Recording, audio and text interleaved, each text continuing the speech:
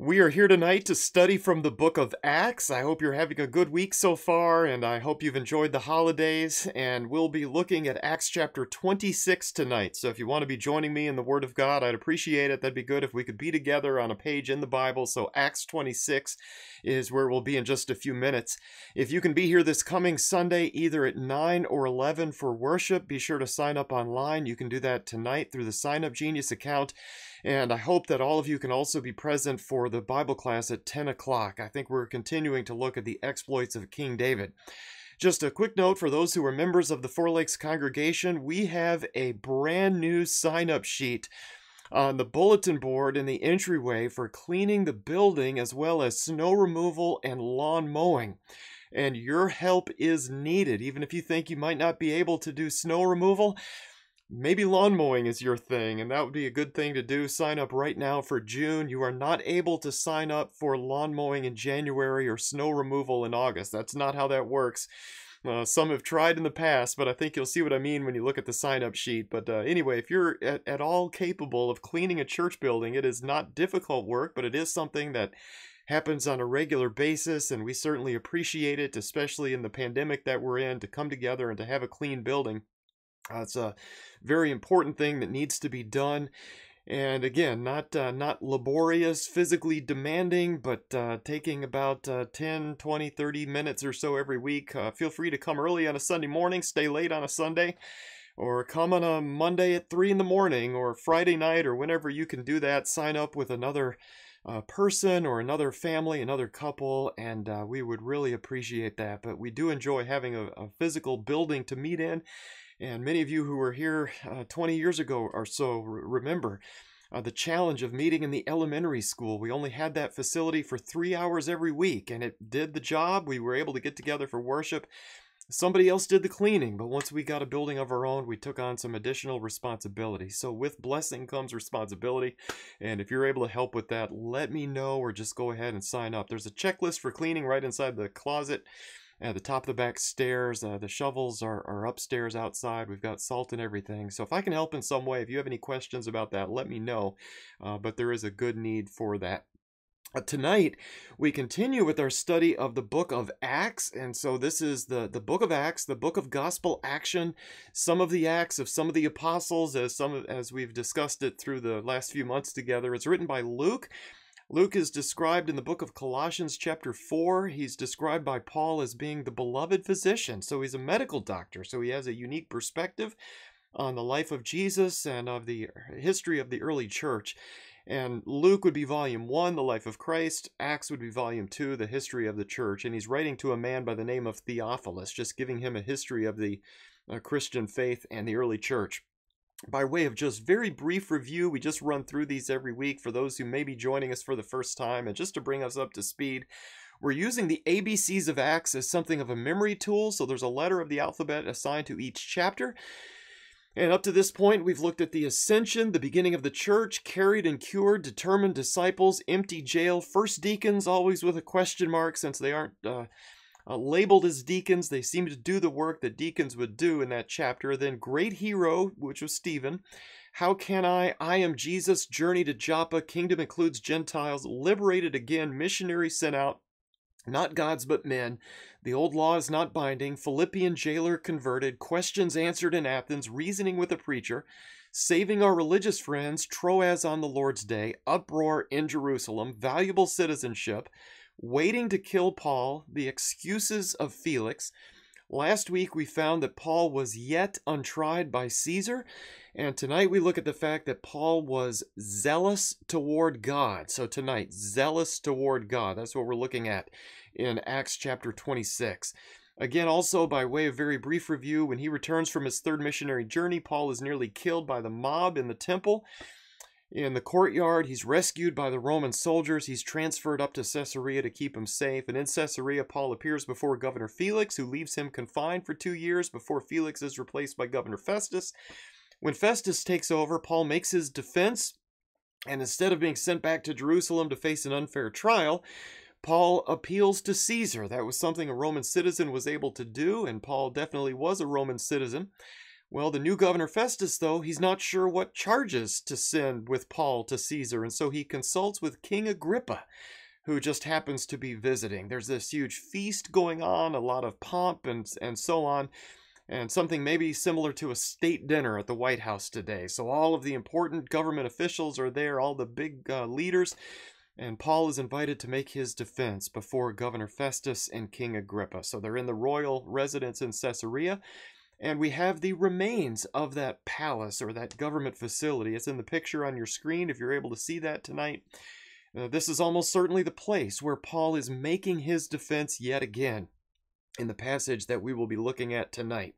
So this brings us to Acts chapter 26. So we pick up tonight with Acts 26, and let's start with the first 3 verses. Acts 26, verses 1 through 3. Agrippa said to Paul, "You are permitted to speak for yourself."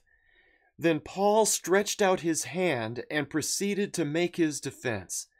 "In regard to all the things of which I am accused by the Jews, I consider myself fortunate, King Agrippa, that I am about to make my defense before you today, especially because you are an expert in all customs and questions among the Jews. Therefore, I beg you to listen to me patiently." Well, up in verse 1, King Agrippa takes charge of this meeting, which is kind of interesting. As I understand it, King Agrippa is the son of the King Agrippa who killed the Apostle James earlier in this book. It's the same guy who accepted praise as if he were a god, and he was eaten by worms and died. So that's this guy's son. So this King Agrippa here in Acts 26 is the son of that King Agrippa from Acts chapter 12. So just to kind of bring us up to speed, I think he took office when he was about 17 years old, when his dad was eaten by worms and died. So he's been in office for a number of years ago. Well, in this passage, obviously the king outranks the governor, and so they've come together to figure out what charge to charge Paul with before sending him to the emperor. Agrippa then invites Paul to speak in the middle of verse 1. Paul stretches out his hand. He seems to do this quite often. This is the way he speaks. He gestures. We know that he's chained at this point, so I can imagine hearing the rattling of chains as he gestures. So it's kind of an interesting thing for me, at least, to think about there, but he jumps right into it. With reference to the accusations made by the Jews, Paul starts with something of a compliment. He doesn't go overboard like the Jewish lawyer Tertullus did in the previous chapter, but he's very respectful. He recognizes in verse 3 that King Agrippa is something of an expert in the customs and the questions among the Jews. Obviously, as a ruler of that area, the king knows things. He's heard cases before. He's dealt with these people over a number of years. He's heard cases here and there. This man would be something of an expert just being in that position. So he knows the ins and the outs of their laws and their customs and the things that they are accustomed to doing. At the end of verse 3, Paul, his only request of the king is that he listen patiently. As I understand it, the word Paul uses here for patiently, it's a word that refers to waiting a long time before getting mad. And I find that kind of fascinating. So please hear me out and don't get too mad before I'm done speaking. So just give me a chance and listen carefully without getting upset at me. So listen carefully to what I'm saying. That's what I'm requesting here. So it seems like a fair request, and it's something certainly we would expect of any government leader. We would hope that they would at least listen to the case. Of course, that's not always the case, but at least that's what Paul is hoping for. So let's pick up then tonight with the next paragraph, Acts 26, verses 4 through 8. Acts 26, 4 through 8. "So then, all Jews know my manner of life from my youth up, which from the beginning was spent among my own nation and at Jerusalem.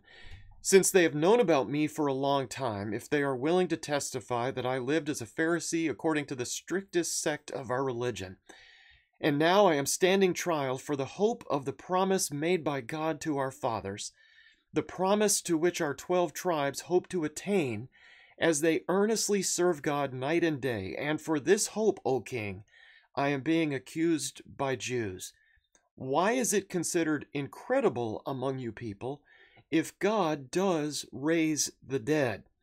Well, starting up in verse 4, Paul is laying the foundation. He is introducing himself to King Agrippa. He does this in a way that includes his accuser. So everybody, including these men here in this room, they all know who I am.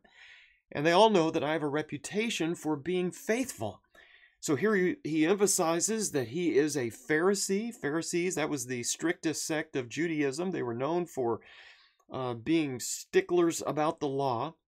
So he's not some fringe weirdo out there teaching some strange, new, bizarre thing, but he's been known all of his life for strictly adhering to the law of Moses and for teaching others to do the same. So Paul is reminding them of his reputation here at the beginning. You know who I am. I am one of you. Then, starting in verse 7, he transitions to the resurrection, and he doesn't use the word resurrection right away, but he heads in that direction. He eases into it, we might say. And he does this in a way where most people in the room could probably see it coming. And so he explains he's on trial for the hope of the promise made by God to our fathers. So again, this isn't some far out, bizarre teaching nobody could ever have anticipated. But this is really what the Jewish faith is all about. It goes all the way back to Abraham. It goes back to the promise that all nations of the earth would be blessed through his seed. It's the promise that all of us living today still hope to attain. And so he's addressing the people in the room in this very respectful way here at the beginning. So this is the reason why we serve God. And this is the promise, the reason why Paul is on trial. It all goes back to the resurrection. And since he's on trial for the resurrection, he makes it personal with a challenge. A question in verse 8. Why is it considered incredible among you people if God does raise the dead? So it's amazing. It's a wonderful, amazing thing to consider, but it is not impossible.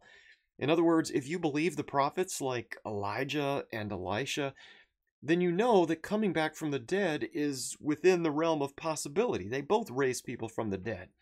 Otherwise, you don't really believe in the prophets. If you don't believe in the resurrection, you don't believe in the Word of God, because we have a record of several resurrections in the Old Testament.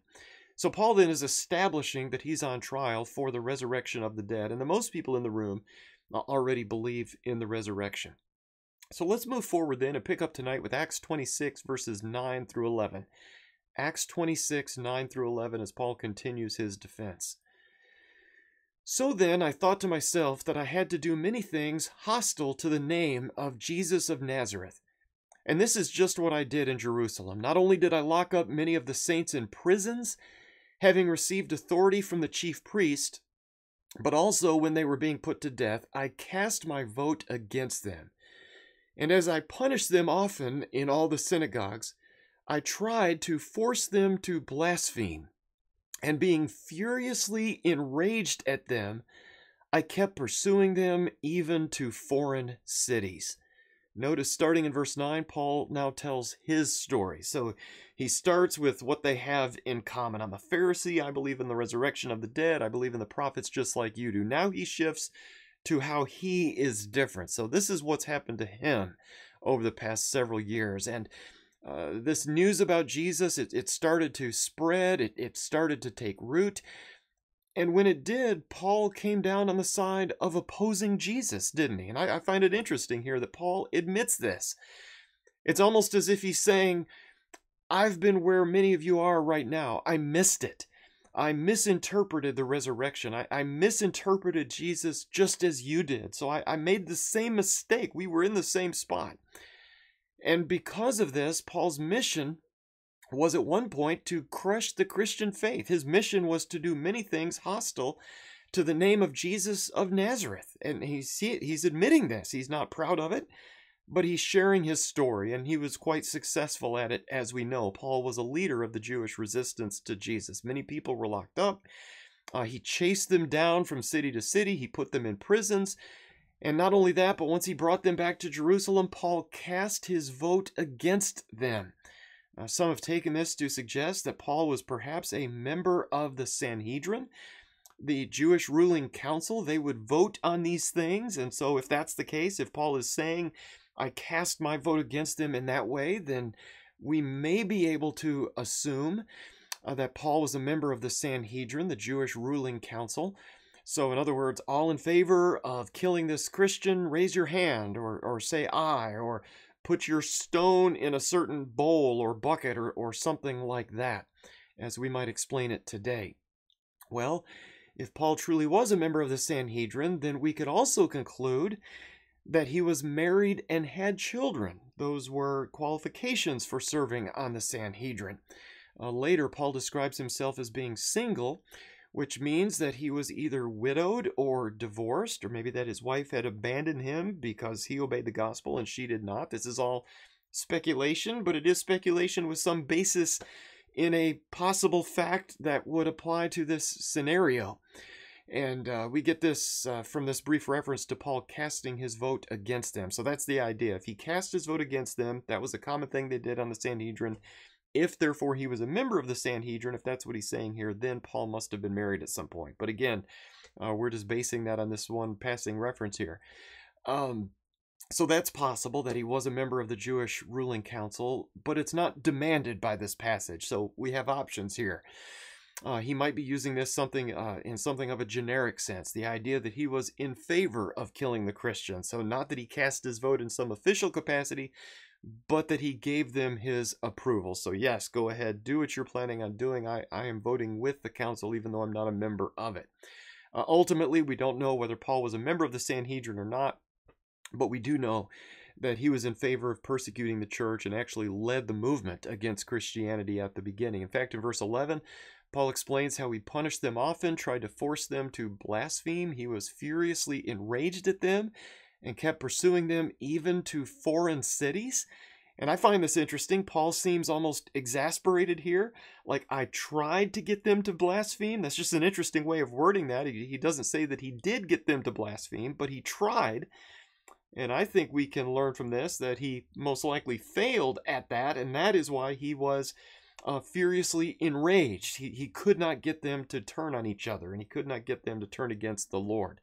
And so that's kind of what we're talking about here. And we do know about the example from Damascus. Damascus, though, was apparently one of many cities that Paul visited with the goal of tracking down Christians and dragging them back to Jerusalem. And I think this is where we get the idea in this chapter that Paul was zealous toward God. He's reminding his audience here that he was once very zealous for the Jewish faith in persecuting the Christian faith. He explains this, by the way, over in another passage somewhat parallel to this one, in Galatians 1, verses 13 and 14, when he says, "For you have heard of my former manner of life in Judaism, how I used to persecute the church of God beyond measure and tried to destroy it. And I was advancing in Judaism beyond many of my contemporaries among my countrymen, being more extremely zealous for my ancestral traditions." And this zeal is certainly reflected here in Paul's defense before King Agrippa. So Paul was zealous toward God. And I would point out he's still zealous toward God, isn't he? But his mission has shifted, of course, from Judaism to the Christian faith. So let's pick up with Acts 26, verses 12 through 18. The next paragraph here as Paul continues his defense before the king. Acts 26, 12 through 18. "While so engaged as I was journeying to Damascus with the authority and commission of the chief priest, at midday, O king, I saw on the way a light from heaven, brighter than the sun, shining all around me and those who were journeying with me. And when we had all fallen to the ground, I heard a voice saying to me in the Hebrew dialect, 'Saul, Saul, why are you persecuting me? It is hard for you to kick against the goads.' And I said, 'Who are you, Lord?' And the Lord said, 'I am Jesus, whom you are persecuting. But get up and stand on your feet. For this purpose I have appeared to you, to appoint you a minister and a witness not only to the things which you have seen, but also to the things in which I will appear to you, rescuing you from the Jewish people and from the Gentiles to whom I am sending you, to open their eyes so that they may turn from darkness to light and from the dominion of Satan to God, that they may receive forgiveness of sins and an inheritance among those who have been sanctified by faith in me." In the first part of this paragraph, we have Paul's description of what happens on the road to Damascus. So he's on his way to terrorize Christians with the permission of the chief priests, some of whom are probably now standing there accusing him before King Agrippa. That would not surprise me one bit. And I'm not surprised that that's probably why Paul included this in here. In other words, saying, remember, you gave me letters, and now here you are kind of turned against me. But he sees this bright light, brighter than the sun. This is a supernatural thing. It's not that the clouds just passed and, oh, the sun kind of blinded me. Not that at all. It's brighter than the sun. He falls to the ground. He hears the voice asking in the Hebrew dialect, "Saul, Saul, why are you persecuting me?" I think we covered this previously in this book a time or two. The first time it happens, and then as he retells it later, now again, he's retelling it again. As to the church, we are the Lord's body, and I think we just need to note again that to persecute the church is to persecute the Lord. So we are his body. He is the head of the body. If somebody persecutes us, if we persecute the church ourselves, we are persecuting the Lord. So if somebody terrorizes the church, they're terrorizing the Lord Jesus himself. And we have something new here I don't think we had earlier, as Paul refers to Jesus saying, "It is hard for you to kick against the goads." I don't think we found that in Acts 22 or Acts 9, the earlier accounts of this, but it's basically a reference, as I understand it, to a cattle prod. Today, these might be electric, right? The batteries, something you'd find at Farm and Fleet or whatever. Back then, of course, it was common and still is quite common today for people to drive cattle by poking them with a sharp stick of some kind. And you can get sharp sticks at, Farm and Fleet or Tractor Supply or whatever back there with the shepherd staffs and all that kind of thing. So they would just poke the cows, poke the cattle, move them along, that kind of thing. And ultimately, the rancher or whoever it is will win. The cattle will not win this fight, will they? I mean, ultimately, the cattle will submit. The farmer's going to catch them. And I think the cowboy's going to outlast the cattle. That's the way it usually goes. And I think the Lord is saying to Paul then, in the same way, you won't win this fight. You're kicking against the goads. Just go ahead, give in, and admit that you're wrong and switch sides here. Maybe that's just my kind of weak way of paraphrasing this. May not be totally accurate, but I think that's what the Lord is communicating here. And at this point, Paul says, well, who are you, Lord? And the Lord obviously has Paul's attention. This is amazing. I can't see. Here's the Lord standing in front of me in this vision. And Paul absolutely wants to know who this is. Well, the Lord identifies himself as Jesus, whom you are persecuting. And he goes on to explain Paul's mission in life, to be a witness to the Gentiles, turning them from the darkness to light, to free them from the rule of Satan, to direct them to God so they can be forgiven, so they can receive an inheritance.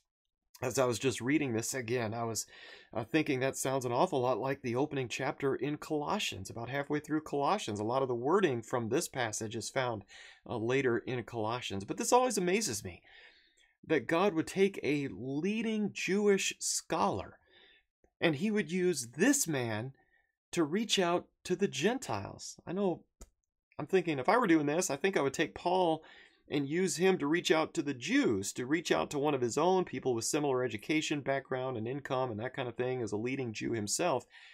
But that's not what the Lord does. God plans on using Paul's knowledge of the law to basically bring the Gentiles up to speed. And I hope that makes sense. And I think they did need an expert, and they needed somebody with the heart of a teacher, and Paul was a teacher himself. And that is absolutely what Paul does for the rest of his life. But the point here for us is, as Paul makes his defense to King Agrippa, he's just explaining this vision. So he's retelling the story of how he ended up switching sides here. So this is the truth. This is what I actually saw with my own eyes. So let's continue then with what Paul says next. This is Acts 26, verses 19 through 23. Acts 26, 19 through 23. So King Agrippa, I did not prove disobedient to the heavenly vision, but kept declaring both to those of Damascus first and also at Jerusalem, and then throughout all the region of Judea and even to the Gentiles, that they should repent and turn to God, performing deeds appropriate to repentance. For this reason, some Jews seized me in the temple and tried to put me to death. So having obtained help from God, I stand to this day testifying both to small and great, stating nothing but what the prophets and Moses said was going to take place, that the Christ was to suffer, and that by reason of his resurrection from the dead, he would be the first to proclaim light, both to the Jewish people and to the Gentiles. And so we come then to this passage here, and after explaining how he sees Jesus on the road to Damascus and how the Lord sent him to the Gentiles, he explains to King Agrippa that he decides not to disobey that heavenly vision. And I love how he puts that.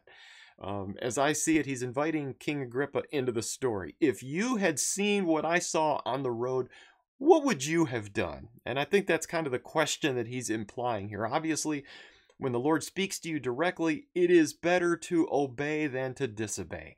And so Paul then, he obeys. And that's what he's saying. What choice did I have? I mean, obviously I did have a choice, but really, what choice did I have? The Lord God appeared to me personally and told me these things. So what would you do, King Agrippa? This is what I did.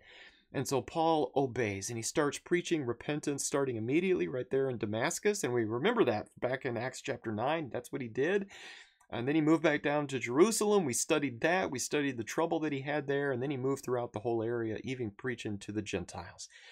And again, the message is repentance. That is the message of the gospel. So there is a mental decision, I would point that out here, but then there also has to be that action that is based on that decision. Very similar to the preaching of John the Immerser. He was very specific in his preaching, wasn't he? He didn't just say, well, try to do better, everybody, but he was very specific, and people asked him questions. He gave concrete answers. This is what you actually need to do. This is not theoretical. This is very practical, and I believe Paul is the same way. So turn to God and then do stuff. That's my simple explanation. Turn to God and do stuff. So have a change of mind, and then allow that change of mind to actually continue with a change of action. That's what Paul is talking about here. In verse 21, Paul explains that this preaching of repentance to the Gentiles, this is the real reason why the Jews are trying to kill him. It's not that Paul brought Gentiles into the temple like they accused him of doing. There's no evidence of that at all. There's nothing Paul has done to actually break the Jewish law, nothing like that. He's not inciting riots, nothing like that either. But these people are mad that Paul has been preaching repentance to the Gentiles. That's what this is all about. They absolutely hate the Gentiles, and it just burns them up to think that God might accept the Gentiles into his heavenly kingdom. And that's why they tried to put Paul to death.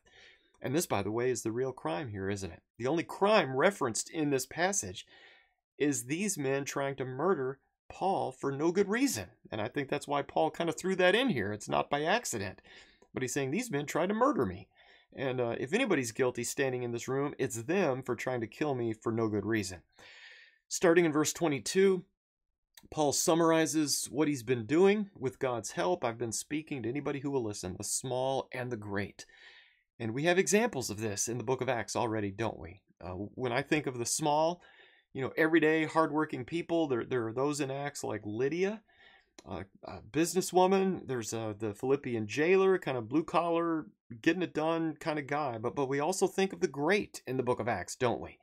The philosophers, the highly educated men on the Areopagus in Athens, Greece, as well as kings and governors like Agrippa and Felix and Festus. And whenever Paul had opportunities like this, he simply repeated exactly what Moses and the prophets had predicted from ancient times, that the Christ would suffer and would come back from the dead. That's a message that Paul would preach to the Jews and to the Gentiles alike.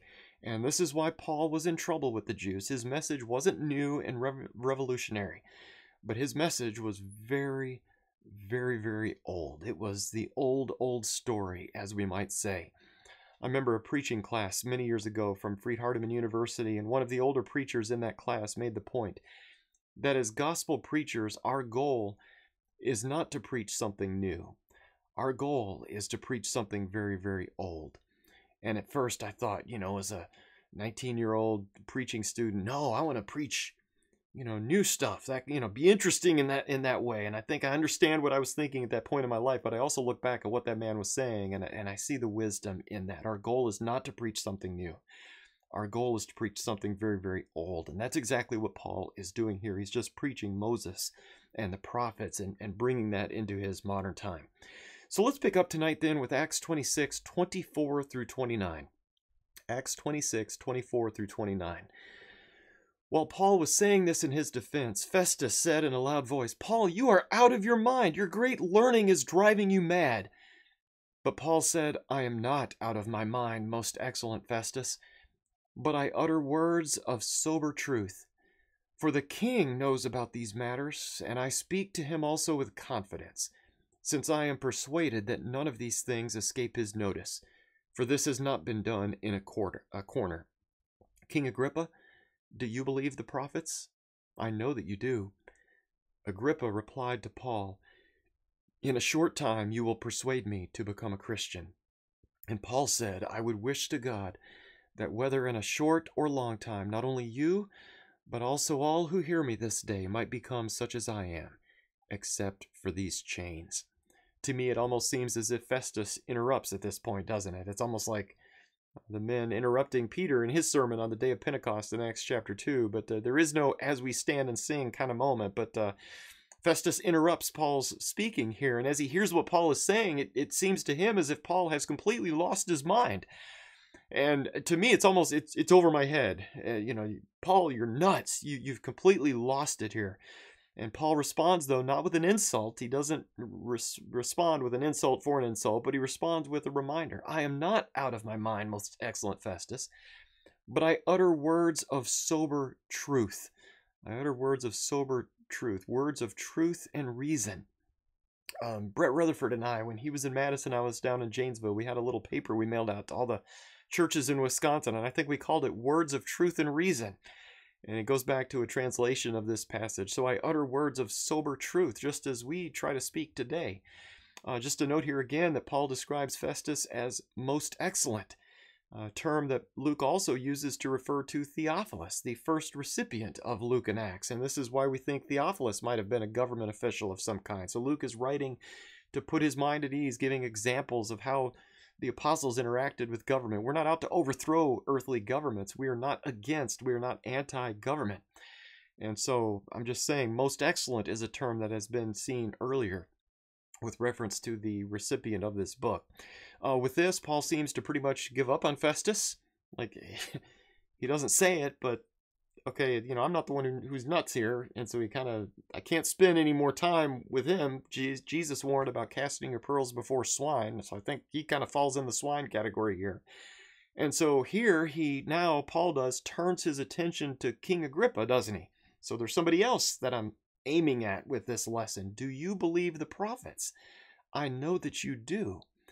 And that's very interesting. Jesus often taught by asking thoughtful questions. And what an amazing question this is. Do you believe the prophets? I know that you do. And so he's assuming the best of his audience. He's assuming the best of King Agrippa, even though he's probably a very evil man. But Paul does hold out some hope for this man.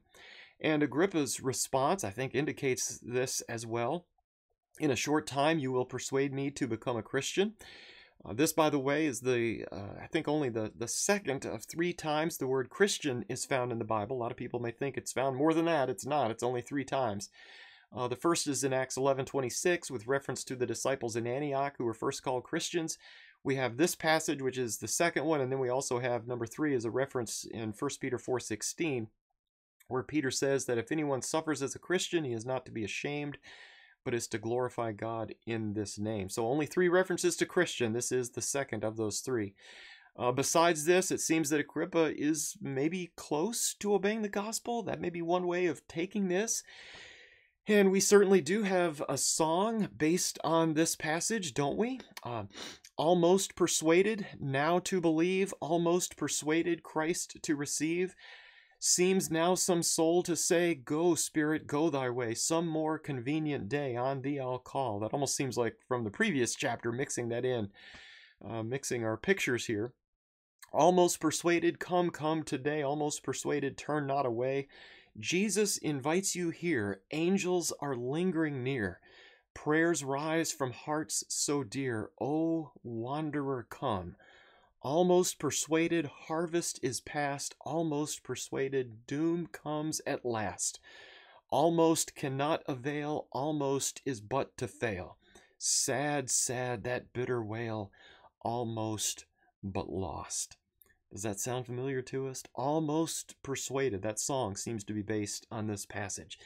And the point of that song is almost is not quite good enough, is it? And the lesson for us is, let's make sure we don't miss heaven by just a little bit. And Agrippa was just at an absolutely critical point in his life. The translations, I would point out, do vary just a little bit on this. Some see Agrippa's words here as an insult. The NIV, for example, has Agrippa saying, "Do you think that in such a short time you can persuade me to be a Christian?" And that's kind of condescending, isn't it? Do you think in just a few minutes you can talk me into your scheme? So maybe that's what Paul was saying here, maybe not.